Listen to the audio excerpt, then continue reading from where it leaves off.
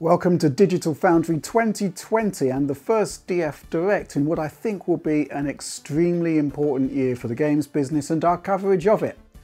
Big changes are coming. Yes, we've got Xbox Series X and PlayStation 5 confirmed, and I also think we'll be seeing a huge shake-up in the PC market too. And it all starts at the Consumer Electronics Show in Las Vegas, CES, where many expected console-related gigaton reveals, well, they just haven't really come to pass, have they? Now, that's not to say that there hasn't been some interesting next-gen console-related stuff happening simultaneously with the event though. But funnily enough, for my money, the most interesting reveal is, well, it's this. It's Phil Spencer's new profile picture on Twitter. So, what's the big deal about this? Well, it's our first look in the flesh at Project Scarlet Silicon, presumably the processor at the heart of Xbox Series X. And of course, it's set off a flurry of speculation. But why?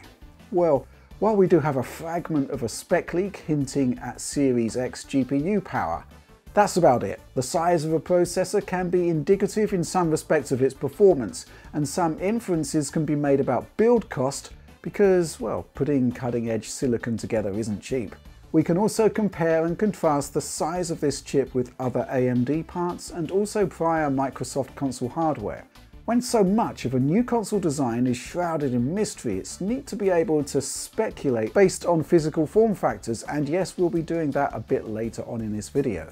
Now, as we are pretty close to official console reveals, there has been a ton of speculation about potential new PlayStation and Xbox information at CES, despite this show never really being a venue for big, flashy events of that scale.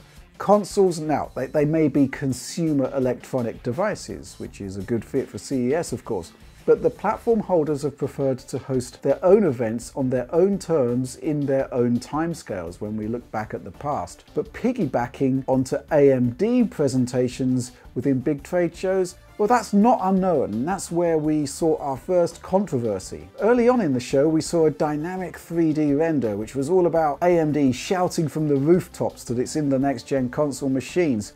And we also saw a new take on Xbox Series X, and yes, a look at the rear of the machine, dual HDMI ports, dual USB-C, Toslink, Ethernet, figure 8 power input, but weirdly no ventilation. Okay, so personally I'm expecting a high power device requiring more power than a console vendor would comfortably want to draw from a figure 8 power lead. And yeah, this thing needs serious cooling, so I honestly expected to see vents and whatnot on the rear of the unit. But hey, this is an AMD event. They're official partners of Microsoft, so this is an official asset, right? Well, no, and what we learned about this was pretty astonishing. It turns out that whoever produced this 3D render for AMD popped over to, well, get this, turbosquid.com, and downloaded this model, which was produced with no input from Microsoft whatsoever. And it actually comes with a license prohibiting it from being used for anything other than editorial purposes. Promotion definitely not included there, so not good, AMD. Now, AMD did reveal new Navi hardware, a cutback 5700 series card in the form of the new 5600 XT, which we'll be reviewing in due course. We also got to see something quite fascinating, the firm's new 7nm APU, codenamed Renoir, and effectively delivering 8 cores and 16 threads to both slim and light and performance-orientated notebooks. And in the desktop side of things, a 64-core Threadripper? Yes, please. $3,990? No thanks. But just wait a second, this is CES, where Sony itself has a big presence and indeed its own press event. So, how about some new PlayStation 5 info? Hopes were high going into this one, but the only thing new that we actually got to see was a logo. I guess at least this sorts out labeling on our comparison videos in future, but yeah, I mean, I wasn't expecting much and nothing was delivered, so, well, there we go. But let's go back for a minute to the Phil Spencer tweet, because this isn't actually fake, and AMD's PC reveals aside, it's actually something new and of interest. So here's the deal. I've mentioned at length in prior videos how not every piece of silicon that comes off the production line is viable. Defects in the silicon are pretty much the main reason why we have like an RX 5700 XT and a 5700. They're both using the same chip.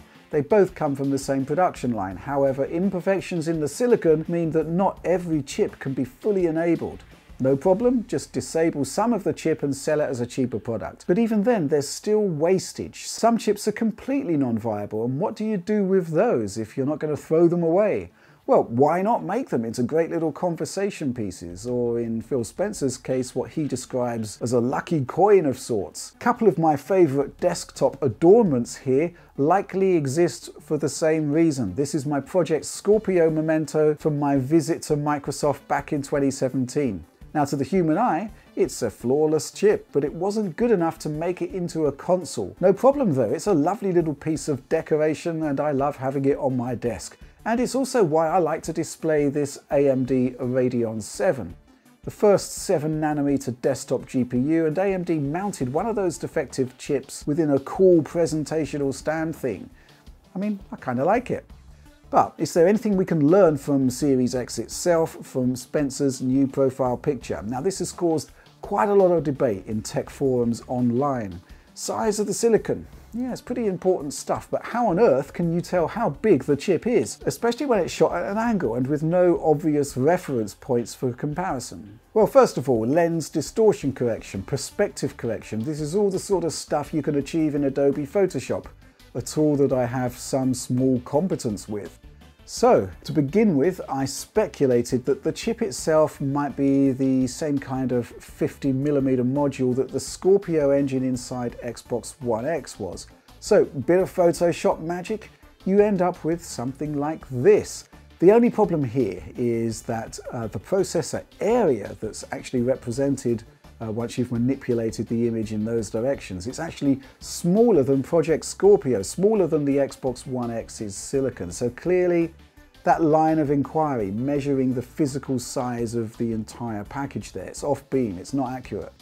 However, there have been a couple of other reasonable attempts to get the Series X silicon dimensions hammered down from this image. WCCF Tech came up with this image using the surface mounted components there for reference. They speculate that the chip is 401 square millimeters, an 11.7% increase in area over Xbox One X's chip. So extra area and a process shrink. That should be enough to deliver the 56 compute units suggested, and let me stress that again, suggested by the recent AMD testing leak. Now, you see, the thing about that leak is that the information in it is so sparse, we don't know whether those 56 compute units are the full chip, or whether Microsoft will need to disable some of those CUs to increase the production yield, or whether they already have. Spec leaks from a good source are useful, but let's not read too much into what's being presented there. Those leaks were very definitely without any kind of context, and the data itself very fragmented, and this makes actual physical evidence like Spencer's tweet very valuable. But there are other ways to assess that picture. The pitch between surface-mounted components has been used by some, delivering a chip that's estimated to be 380 square millimeters in size, similar to the measurements derived from the E3 Project Scarlet teaser. Now, I like to muck about in Photoshop as much as the next man, so I thought I'd have a go too. I thought I'd try a hybrid approach here, using both the surface-mounted components and the pitch between them to scale a perspective-corrected Scarlet processor image. My thinking being that if I can match both across all corners of my tweaked image, I should be in the ballpark. The area of the processor in my tweaked image is about 13% larger than the Scorpio engine on Xbox One X, so just a bit bigger than WCCF Tech's measurement of about 401 square millimeters. I think I'm at about 405. To be honest though, perspective twisting and warping, the margin of error is really high, and you know, it's hardly a pristine quality image we had to work with to begin with. Bottom line though, I do think that Series X will feature the largest console processor we've seen, and by quite a margin. And this is a very physical, real investment by Microsoft. The larger the die, the more difficult it is to fabricate, and the more expensive it'll be to make. Obviously, I'm going to be absolutely fascinated to see how all of this pays off in specs and performance terms. But that's all from me for now. I'll be back soon with more stuff, including a behind-the-scenes look at how we're preparing for the next-gen console and PC games to come here at Digital Foundry. We've shown before how we've built our own tools to measure performance, but these tools were designed in the Xbox 360 and PlayStation 3 era.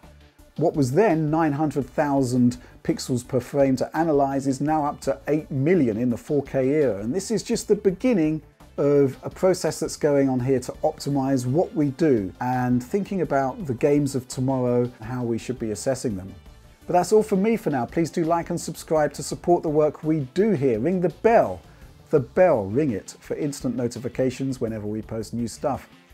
And yeah, the DF Patreon, it makes such a difference in making the work we do viable. And of course, you get pristine quality video downloads for your contributions. And yeah, the Patreon itself, we're going to be revamping that soon to offer more value. So look out for more news on that soon. But from me for now, thanks for watching.